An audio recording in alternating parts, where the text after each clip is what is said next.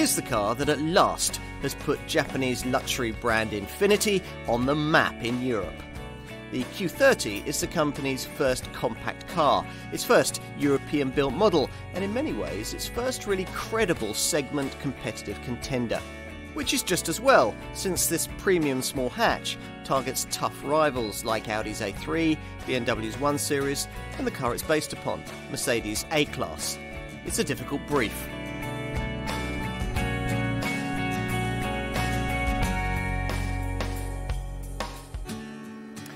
So let's see if this is you. You need a Focus-sized family hatch, but you want a nicer, premium badged one. Maybe you've tried the BMW 1 Series, the Audi A3 and the Mercedes A-Class models that almost everyone seems to have in the segment, but you would like something a bit different. Only seeking that, you found a Volvo V40 to be a little dull and an Alfa Romeo Giulietta to be rather compromised. Were you to be such a customer, well then we'd probably point you towards the car we're trying here, Infiniti's Q30. Of course, it is entirely possible that your route towards interest in this car has been nothing like as logically structured as that. Perhaps you've just seen a Q30, you like the look of it, and you want to know whether it would make sense as an alternative to whatever more conventionally branded model you're either driving or thinking of buying at the moment. Either way, it is quite likely that you know little or nothing about Infiniti, so let's start there. This is Nissan's luxury brand, founded in 1989, the same year that Toyota created Lexus to fulfill the same purpose. Lexus, of course, quickly became a worldwide nameplate, but Infiniti initially stayed focused on lucrative luxury markets like the US and the Middle East. By the early 2000s, though, the brand had lazily drifted into simply rebadging Nissan models and was nearly scrapped before Nissan Motors president Carlos Ghosn developed a business strategy that would give the company its own identity, push it properly upmarket and launch it into Europe. Now that took time. It wasn't until 2009 that Infiniti was introduced into the UK, and even then its impact was tiny thanks to a minuscule dealer network and a pricey product range that prioritised thirsty petrol power. Even worse, there were no compact, affordable volume models to drive sales. Things have gradually picked up since though, first with the 2013 launch of the brand's more accessible BMW 3 Series size Q50 saloon, and then more significantly with the introduction of this smaller Q30 hatch in the autumn of 2015. The Q30 is the company's first European-made product, built in Nissan's UK factory in Sunderland alongside the Nissan Qashqai model, whose underpinnings you would expect it to copy, given that Infiniti didn't have either time or the money to develop this car from scratch. Actually though, this design's fundamentals come from an altogether different and entirely more appropriate source.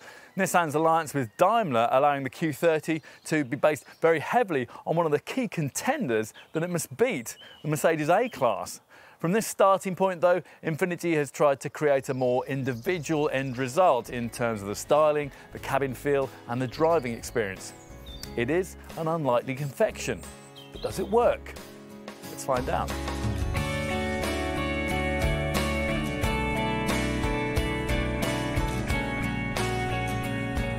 Infiniti here has set its stall out not to copy its German competitors at their own game. But how do you avoid copying Teutonic rivals if the car you're developing is fundamentally based on one of them? More specifically in this case, can this Q30 take all that's desirable from the dynamic talents of the Mercedes A-Class that it's based on, while keeping its own distinct and rather different character? It'll be interesting to see. We almost take it for granted that a premium compact hatch of this kind must be sporty. Now, Infiniti doesn't. In fact, its promotional material is peppered with words like relaxing and comfortable rather than responsive and rewarding, leaving potential buyers in little doubt as to the priorities the Japanese brand thinks a car of this kind really ought to have. It's a perspective that must have left their engineers at Cranford in Bedfordshire with something of a headache, given that the A-Class derived suspension setup that this car must ride on has been roundly criticised as being unforgivingly over firm. So much so that for the revised A-Class model this Q30 must compete against, Mercedes has had to introduce an electronically controlled selective damping system to try and do something about it. Infiniti didn't have access to that selective damping setup when they were creating this model. Mercedes wanted to save that fix for themselves. So instead, the Q30 development team had to sort out the ride of this car the old-fashioned way, pounding all kinds of global roads and labouring through over 50 spring and damper variations before finally seizing upon a setting. And we think they've chosen the right one. It wasn't hard to improve upon the fidgety ride of the A-Class, but the supple poise you get here is also better than just about anything else on offer in this segment, and makes this Infiniti a great long-distance companion. That's an attribute further emphasised by superb ergonomically crafted seats designed to reduce back pain and class-leading standards of refinement. Interior noise levels apparently register as being 10% quieter than direct rivals. Inevitably, there is a slight dynamic downside to this. Come to the car expecting the kind of involving experience you get in a BMW 1 Series or even in an Audi A3, and you will go away disappointed. There's slightly more body roll than you get on those rivals, something exacerbated by this model's slightly higher ride height. Although, to be fair, you get just as much grip and traction through the bends. Rather surprisingly, the steering response is just as sharp too, although unfortunately this isn't matched by much feel for what the front wheels are doing. Still, this electric steering setup is a lot better than the lifeless fly-by-wire system that Infiniti uses on its larger Q50 saloon. Steering is one of the parameters that you might expect to be able to alter via the sort of driving mode system that's now becoming common in this class. The kind of setup that alters not only the feel at the helm, but also the throttle response, the engine note, and the stability control thresholds. Now, Infiniti doesn't offer that here, although on automatic variants like the one I've got today, there is a drive mode selector that tweaks the response of the gearbox via manual, eco, or sport modes. The auto transmission in question is a 7-speed dual clutch unit with steering wheel paddle shifters, and you have to have it if you want the engine we've chosen to test, the top 170 PS 2.2 litre diesel. Now, like all the power plants this Q30 uses, this one is lifted direct from the A-Class, but is embellished here with a couple of features that Infiniti is rather proud of. Active noise cancellation plays a big part in creating the impressive levels of refinement I was just talking about. That's one of those setups that plays sound waves through the door speakers in order to counteract engine noise that might otherwise distract or fatigue the driver. Similar but different is active sound enhancement. Here, clever software monitors your speed and your throttle position and works to smooth out any variations in engine tone by emitting what the engineers describe as a positive musical chord through the speakers. I must admit to not being able to hear it, but maybe that's just the point. As for the 2.2 litre diesel itself, well, to be more accurate, it's actually only just over 2.1 litres in size.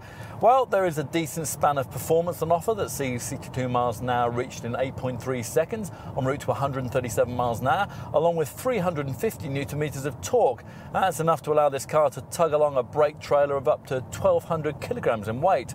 With this unit, buyers also get the option of the all-wheel drive setup that we're trying here, one of those that reacts instantly to tractional changes and can, if necessary, push up to 50% of torque to the rear axle should conditions demand it.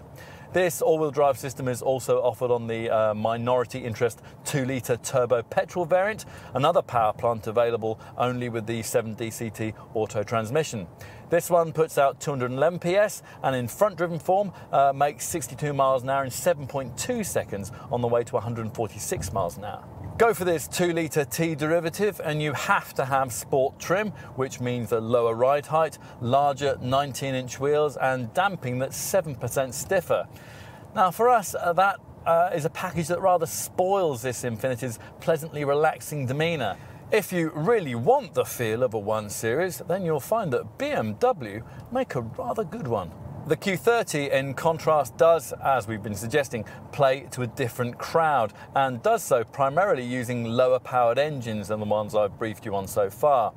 The entry point for the lineup is marked by a 1.6-litre petrol turbo variant that offers 122 PS in 6-speed manual guise, good enough to take you to 62 miles an hour in 9.4 seconds en route to 124 miles an hour. Specify it with 7 DCT auto transmission, and a tweak in the software ups power to 156 PS and improves those performance figures to 8.9 seconds and 134 miles an hour if you're quick with the steering wheel mounted paddle shifters. The alternative is a 109 PS 1.5-litre diesel, also offered with either manual or auto transmission. Now on paper, this derivative looks much slower than its petrol counterpart. 62 miles an hour takes 11.9 seconds en route to 118 miles an hour. Thanks to 260 newton meters of torque though, this variant, if anything, feels slightly more responsive through the rev range.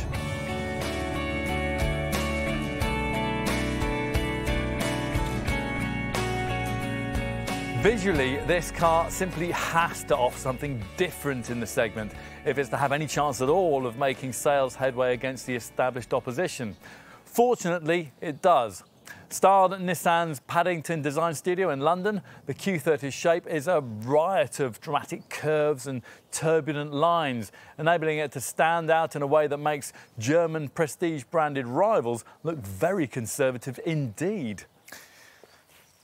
Let's start here at the front, where the double-arched grille with its 3D mesh is more interestingly crafted than it is on the brand's bigger Q50 saloon, larger in size and flowing more fluidly into headlamps that use LED technology on plusher models like this one. The fog lamps use LEDs too, mounted in swept-back corner air intakes and positioned either side of a chromed lower finishing strip that, as an option, can be trimmed in either red or purple. It's from the side, though, that this car arguably looks most distinctive, with a coupe-like profile emphasised by this signature touch, chromed crescent-shaped C-pillar supposed to suggest motion even when the car's stationary.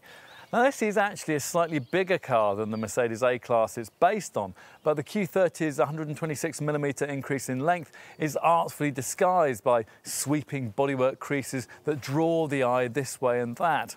An upper swage line that falls gradually from the high bonnet into the rear door handle, then rises again into the powerful haunches.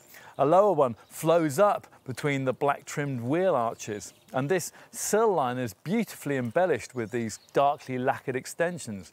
Even the 18 or 19-inch alloy wheels have been carefully considered, fashioned using a laser cut process that allows precise application of accent colours to complete a personalisation process that will be so important for likely buyers. And making the rearward perspective equally unique was more difficult, but Infiniti stylists have done their best. LED tail lamps illuminate with a piercing nighttime signature, while the whole coupe theme is emphasised by the small glass area, this neat rooftop spoiler and this powerful lower diffuser with its chromed rear tailpipes. You go for the sport model and these exhausts are trimmed in black as part of a package of changes that see that derivative lowered by 15mm on firmer sport suspension. Now, time to move inside. Is it as stylish and eye-catching in here as the exterior panelwork suggests that it might be? Well, no. Still, it is pretty nice all the same, and you only realise why once you start to inspect the fixtures and fittings in a little more detail. Take this chromed dashboard trimming. Now, with rivals, this would be silvered plastic. Here, it's fashioned with a much nicer, cool-to-the-touch satin chrome-plated finish. Shift your gaze to the ceiling fabric. It's Dinamica, a lovely Italian suede-like material used increasingly in the high fashion industry. Plusher models like this one, of course, feel even more upmarket, with upholstery finished either in a combination of leatherette and Alcantara, or as here, in full stitched soft Napa leather that's also extended to cover the dash top. We particularly like the brilliant spinal support seats, designed to match the curvature of your back and reduce fatigue on long journeys by up to 30%. Journalists have made plenty of the fact that so much of this cabin is put together using borrowed Mercedes A-Class parts, which is certainly true. The clearly defined instrument binnacle gauges and the useful information screen that separates them comes straight from that Merc. So does the wiper stalk, the climate controls, and virtually all of the switches and buttons. Even Even the chromed key is the same. But then, so what? I mean, quite a lot of the stuff that you find in an Audi A3 is from a Golf, and there's plenty in the BMW 1 Series that's also used in a Mini. I mean, no one complains about that, do they? Anyway, fortunately, Infiniti has been wise enough not to copy Mercedes too closely when it comes to interior ergonomics. So, for example, on an auto variant like this one, you don't get the overloaded steering column gear change stalk that you have to deal with on an A-Class. There's instead a proper leather-trimmed gear stick. Nor are you stuck with a kind of centre dash infotainment screen that, on a rival A-Class, looks like an iPad glued to the fascia as an afterthought. Here, the 7-inch colour display provided is beautifully built into the flowing curves of the dash top and proves to be usefully informative, with Bluetooth phone and audio functions easy to operate using either voice, touch or this intuitive controller behind the gear lever. Here we've got Infiniti's optional InTouch system, which, if you can afford it, does quite a lot more. There's navigation, of course, the usual Nissan-derived bird's eye view system, and the DAB tuner, which, rather disappointingly, is omitted from the standard setup. There's also an info section with useful traffic reports and an eco drive report feature that grades the frugality of your progress. In addition, you get an apps section that delivers a clock and a compass, along with access to your emails and your personal calendar, plus a maintenance note area for updating your Q30's service status. Of course, there are a few things we'd change. The hidden handbrake switch, for example, the unlined door bins, that's not very premium, and the fact that the storage compartment in front of the gear lever incorporates twin USB points but isn't large enough for most modern smartphones. Now that is annoying if you've got the InTouch infotainment setup and you want to use its included smartphone mirroring system, as that requires the handset to be hardwired in via the USB port before the MirrorLink feature will work. Otherwise though, the interior practicalities appear to have been reasonably well thought through. The glove box and door pockets will both take a 500ml bottle of water, and there are twin cup holders behind the gear stick with a deep covered box containing a 12-volt socket just behind them. You also get a small fold-out compartment below the front passenger seat and a side storage net in the front passenger footwell. Time to take a seat in the back.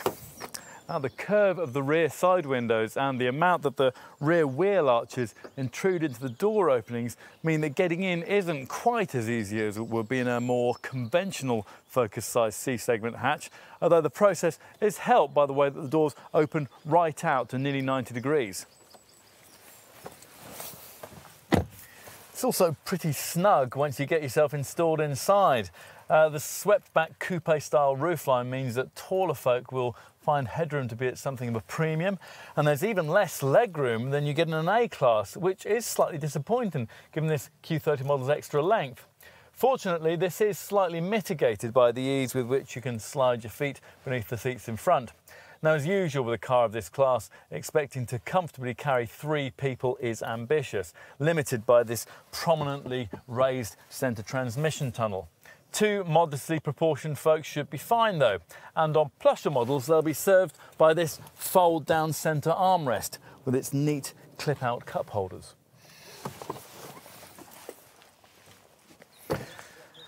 So, onto the boot. Well, there's no option to specify electric operation for this rear hatch, which in this case is a pity as it is a touch heavy to lift, and with power operation you wouldn't notice the number plate rattle you get when shutting it either. When it is raised though, a wide hatch opening is revealed along with a boot lip that isn't too prominent. Infiniti reckons you could get 2 large suitcases in here. We're not quite so sure, but certainly 2 medium cases and some soft bags would go on without a problem. The 368-litre capacity total is a little more than you get in an A-Class, quite a lot more than you get in a Volvo V40 or Alfa Giulietta, but directly comparable with the room on offer from an Audi A3 or a BMW 1 Series. You don't get the kind of adjustable height boot floor that would allow you a little more flexibility in using this area.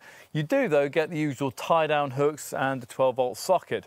Plus, the absence of a proper spare wheel means that you might fit a few smaller items in below floor level. Well, you might if you haven't specified the optional Bose sound system. As you can see, the subwoofer for that occupies the extra space down here that you'd otherwise have, and incidentally makes adding in a temporary spare wheel impossible. Plusher models like this one get a useful ski hatch so that you can push longer items through into the cabin and push forward the 60/40 split seat backs, and the space revealed, although not quite flat, is reasonably large with 1,223 litres on offer.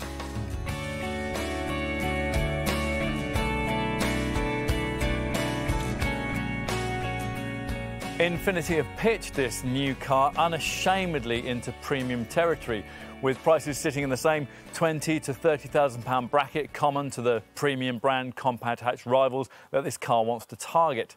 At the foot of the range, there's an entry-level 1.6T turbo petrol unit offered with 122 PS in manual form or 156 PS if mated with the brand's 7-speed 7DCT auto gearbox.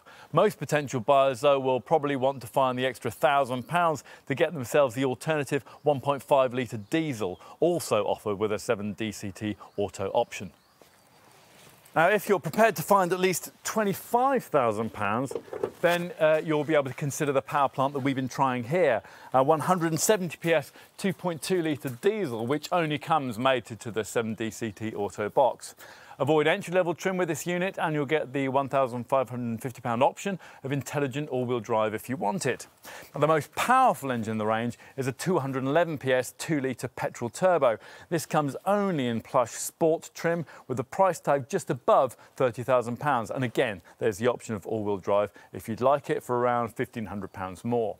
Across the Q30 range, a single 5-door body style is being offered, but if you're interested in their 2.2-litre automatic all-wheel drive configuration that we're trying here, then there's also the option of ordering it with the QX30 body style. That's much the same as this one, but Infiniti attempts to justify the QX version's £2,200 price premium with a package of SUV styling cues, including 30mm more ride height, wider wheel arches and roof rails.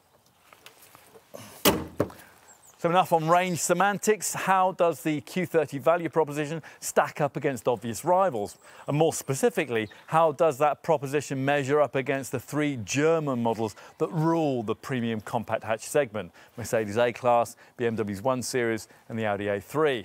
Now, it's probably most interesting to start with the Mercedes, that being the car that this Infiniti is heavily based on. All this Q30's engines are shared with the A-Class, and if you compare like with like, there's very little price difference between the two cars in their volume 1.6-litre petrol and 1.5-litre diesel guises, although this Japanese contender is inevitably better equipped. Infiniti's decision to offer the 170 brake horsepower 2.2-litre diesel unit with entry-level trim, though, makes this engine much more accessible in this car. A Q30 2.2D costs from around £25,000. A mechanically identical A220D, though, costs from around £28,500. So, on to the BMW 1 Series and the Audi A3. Now, like its A-Class cousin, this Q30 is at an immediate disadvantage to these two cars because it can't be ordered with a 3-door body style. Now, if you look at the 5-door options, though, and the volume low-powered petrol and diesel models, you'll find that an A3 is priced very comparably against this Infiniti, but the 1 Series costs slightly more, though it does offer a little extra performance in compensation. Further up the range, rival BMW 118D and A3 Sportback 2-litre TDI 150 PS diesel models will both save you around £1,000 or so over this directly comparable Q30 2.2D, but they aren't as well equipped. If you were looking at a Q30 2.2D with all-wheel drive, though, you'd find that the equivalent 1 Series and A3 4-wheel drive diesel models will cost you around £1,500 more. Beyond those obvious German alternatives, there are a few other premium compact models potential Q3 buyers might also be looking at. Volvo's V40, the Mini Clubman and the Citroën-derived DS4 are 3 possible options, all similarly priced against this car. If you were looking at the entry-level petrol or diesel versions of this Q30 and wanted to try something different, then you might also want to consider that the same sort of money would buy you Lexus's similarly sized CT200H petrol-electric hybrid. Might also be worth mentioning that this Infiniti has also been very similarly priced to directly equivalent versions of the Volkswagen Golf, and in comparison to that car, it seems to offer a much more upmarket feeling package. Now that we've mentioned the Golf, I should also tell you that more ordinary volume-branded family hatchbacks, cars like equivalent versions of Ford's Focus, Renault's Megane or the Honda Civic, will probably save you £2,000 or more over the cost of this car. But then you get what you don't pay for. Most premium hatch buyers think that the extra cash will get them a much more palatable motoring lifestyle. If, having considered that, you agree and you've decided that you are prepared to give Infiniti a try in this segment, then one of the things that you'll probably be hoping might justify your decision will be a generous standard equipment tally. So, is that what you get here? Well, let's see. Even entry-level SE spec Q30 variants get 18-inch alloy wheels, LED technology for the rear lamps and the daytime running lights, rear parking sensors and an ultrasonic alarm. Inside, there's a multifunction leather-trimmed steering wheel and a 7-inch touch-sensitive infotainment screen with voice recognition, via which you can access Bluetooth phone connectivity and a 6-speaker audio system with iPod and twin USB ports. We think Q30 buyers will also appreciate the little touches, like the heated washer jets and lovely black lacquer interior trim. From this point in the lineup, there are two choices. Either pay Infiniti around £1,000 more to upgrade to premium trim, which will get you features like LED front fog lamps, a chromed exhaust, rain-sensing wipers, an auto-dimming rear-view mirror, power folding mirrors, climate control, heated front seats and cruise control with a speed limiter, or stick with the base SE variant but pay around £2,300 more to have it fitted with the optional business pack, which gets you all those premium trim features along with the in-touch navigation system that includes a DAB radio. Now, if you can afford to go further up the range, the next stage lies with the plush-up premium tech spec that we have here. This upgrades the interior with lovely Napa leather for the seat facings and the dashboard top, along with wood trim and niceties like a rear view camera, a rear centre armrest and a ski hatch so you can poke longer items through from the boot. Beyond that, sport variants give you larger 19-inch alloy wheels and aluminium pedals, while the top business executive models have part Alcantara trim and that Infiniti in-touch navigation system. As usual with a car of this kind, we would suggest that you buy in lower down the range and then carefully select a few well-chosen extras. Maybe the tech pack that gives you a keyless entry system, a rear view camera, front parking sensors and an around view monitor camera setup. You might also want to look at adding things like roof rails, a glass panoramic roof, or the desirable Bose premium audio system that we've got here. If you're a typical Q30 buyer, you'll also be wanting to give your car a more distinctive look and feel, maybe with metallic paint. This liquid copper shade is lovely, for example. Or perhaps with one of the style packs that Infiniti offers. These include the Cafe Teak and Gallery White options that give you appropriately coloured leather trim, privacy glass, and your choice of 18 or 19-inch alloy wheels. Buyers of premium and sport-trimmed models will also be offered the option of City Black packs that include Alcantara and leather seat facings, privacy glass and a navigation system. If you get your City Black pack with a premium model, then you can choose to upgrade your wheels and get it with a sport variant, and Infiniti will throw in that tech pack I was telling you about earlier.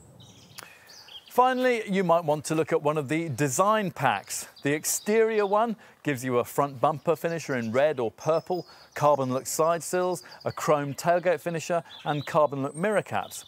The interior one, meanwhile, includes illuminated door sills, premium textile carpet mats and a reversible boot floor liner with a washable underside so you can turn it over to carry muddy boots or muddy dogs. While we're talking practicalities, well, we'd want to look at the net Infiniti offers to stop items rolling around in the boot, or maybe the trunk organiser that lets you compartmentalise your items. There are coat hangers that go on the back of the front head restraints, and the usual roof rails and attachments to carry roof boxes, bikes, skis and snowboards, plus mud guards and a tow bar. On to safety. Now, all the standard features that rivals offer are in evidence right across the range. That means the usual electronic assistance for braking, traction and stability control, plus tyre pressure monitoring and twin front, side and curtain airbags, along with the driver's knee bag. Emergency stops are aided by adaptive brake assist, while uphill starts are facilitated by hill start assist.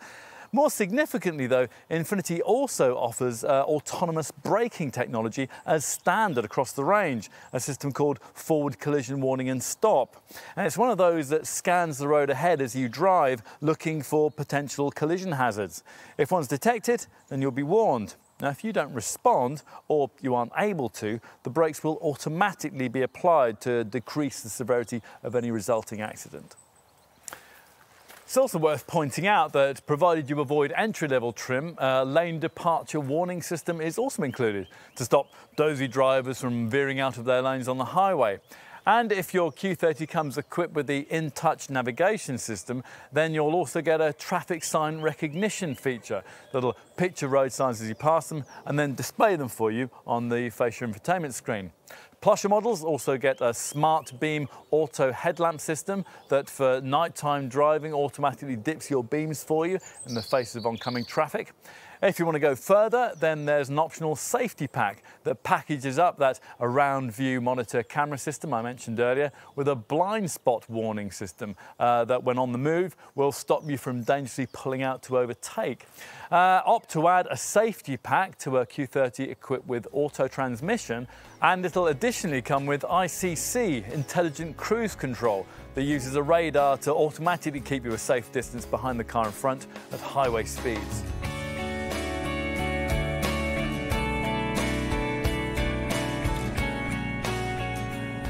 Ah yes, cost of ownership efficiency. Well, the folk at Infiniti must have pretty much expected that aspect of the car's development to take care of itself, given the borrowed Mercedes A-Class underpinnings. After all, the most efficient engine on offer here, a 1.5-litre diesel, enables an A180D to deliver a class-leading return of over 80 miles per gallon on the combined cycle and 89 grams per kilometre of CO2 in manual form. Get somewhere close to that kind of showing, and volume diesel versions of this Q30 could quite justifiably claim to have got the efficiency box well and truly ticked. As it is, the Q30 1.5D model in question only manages 68.9 miles per gallon and 108 grams per kilometre of CO2. Even a taller Nissan Qashqai crossover fitted with this engine does better than that. The reason Infiniti hasn't got nearer to the class standard here also constitutes its justification for not doing so: weight. A Q30 weighs in at just over 1.5 tonnes, around 50 kilograms, or the weight of one of your kids, more than a comparable A-Class.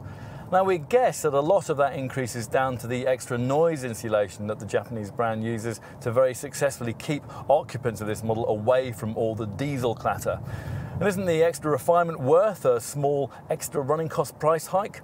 Particularly as the car in question still does nearly 70 miles per gallon and under 110 grams per kilometre of CO2. Well, Infiniti hopes that showroom argument will be a convincing one. Here we're trying the auto-only 2.2-litre diesel model, a car that gets a little closer to the figures of its identically engined A220D counterpart. Infiniti quotes 64.2 miles per gallon on the combined cycle and 115 grams per kilometre of CO2 for the two-wheel drive variant, or 57.6 miles per gallon and 127 grams per kilometre of CO2 if you go for this four-wheel drive version. If you switch your focus to petrol power, you'll find the base 1.6T turbo unit capable of 47.1 miles per gallon and 138 grams per kilometre of CO2, aided by a clever Camtronic load management system that reduces throttling losses under partial load, thereby improving fuel consumption by up to 10%. The petrol turbo 2-litre T model doesn't cost much more to run than that, or at least it doesn't in two-wheel drive form, where the returns are 45.6 miles per gallon and 153 grams per kilometre. Go for the four-wheel drive model and those figures fall to 42.2 miles per gallon and 156 grams per kilometre. To help you get somewhere near those quoted figures, there's an Eco Drive Report section of the infotainment screen that grades your driving based on start-off, cruise and decelerating criteria before giving you graphical evidence of your success, or otherwise, in achieving maximum frugality. On an automatic model, you also get a drive mode selector with a selectable eco mode, which adjusts gear change timings in a bid for maximum system frugality. Plus, as you'd expect, there's a stop-start system that cuts the engine when you don't need it, stuck in traffic or when you're waiting at the lights. What else? Well, residuals are better than you'd expect they might be from a relatively unknown brand. Independent experts CAP anticipate that this 2.2-litre diesel Q30 model will still be worth around 39% of its original purchase price after the usual industry standard 3-year, 60,000-mile ownership period. Now, that's not far away from the kind of figure you get from German opposition rivals, and obviously is considerably better than you'd find with a mainstream branded C-segment model of this size. The warranty is the usual 3-year, 60,000-mile affair, although this one is very comprehensive, even dealing with any minor imperfections in the paint finish. You can extend the cover if you want to for up to another 3 years, which you might want to, given that it includes full access to Infiniti Mobile Services roadside assistance, which will cover you 24 hours a day, 7 days a week, while the car remains under warranty. In the unlikely event that your Q30 should strand you by the roadside ever, leaving you needing a hotel or replacement vehicle, then this package will provide premium class accommodation and a courtesy car. And should you need to continue your travel urgently following such a breakdown, then you'll be flown there business class. It's all very thoughtful. Onto the systems and after-sales backup that allow you to look after this car, so it'll never be likely to go wrong in the first place. Now, the display in the middle of the instrument binnacle has a maintenance indicator that counts down the time to your next service, while the centre dash infotainment screen's apps section has a useful maintenance notes section on which wear and tear notes and lifestyle cycles of all key parts can be entered. Now, when it comes to actual garage visits, there's obviously the issue of the marque's limited dealer network. At the launch of this Q30, there were only 13 Infiniti centres in the UK. Now, the brand has made efforts to add new dealers since, but it's still quite possible that you could find yourself some distance from your nearest franchise when the time comes for a routine service visit. Now, assuming that isn't an issue for you, then other problems ought to be few and far between, and a range of prepaid service contracts are also available to cover you for 3, 4 or 5 years. Handily, these are fully transferable upon sale. Finally, let's talk about insurance. Groupings are directly comparable to those of key rivals, so no nasty surprises should be in store, whichever variant you select. For the base 1.6-litre 1.6T petrol model, you're looking at Group 15 or 16E, which rises to Group 19 or 20E if you go for the automatic version. Choose the 2-litre petrol variant and you're looking at Group 26E for the 2-wheel drive version and 25E for the 4-wheel drive variant. If you switch your focus to diesel power, you're looking at a rating of Group 13 or 14E for the 1.5D or Groups 21 or 22 for the 2.2D variants.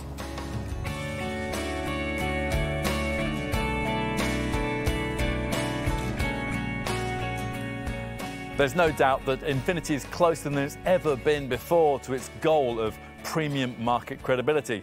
It'll need a much larger dealer network, of course, to really bother the established brands. But to achieve that, it also needs a strong product range filled with more cars like this Q30.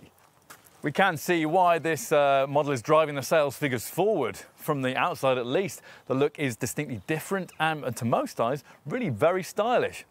Yes, under the skin, the car borrows much from the Mercedes A-Class, but there's no reason why the average buyer would know that or care very much if they did.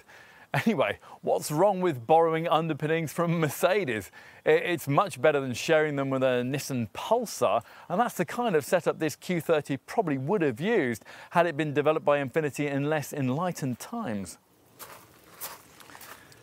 Impressively, Infiniti has in some ways been able to improve on the Mercedes recipe for success in this class. A Q30 is more refined than an A-Class, plus it offers a better standard of ride and has a larger boot. On the downside, running cost efficiency here isn't quite up to the same standard. So as usual, it all comes down to what you want. But if what you want is a premium compact hatch that's just a little bit different, and you happen to live within easy commuting distance of an Infiniti centre, then we could see why a Q30 might well appeal. Carefully specify an A-Class, a BMW 1 Series or an Audi A3 and your car will feel impressive. Carefully specify this Infiniti to your taste though, and it'll feel special. And if you can appreciate that difference, then you'll appreciate one of these.